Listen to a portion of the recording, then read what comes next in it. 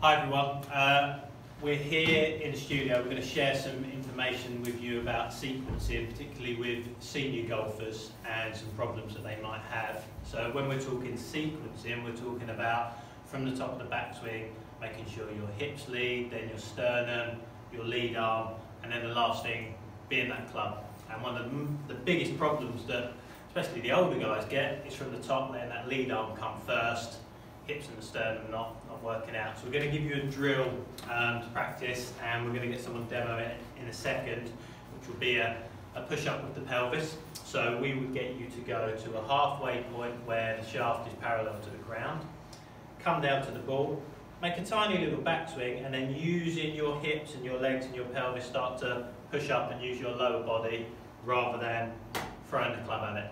Let's see how it goes.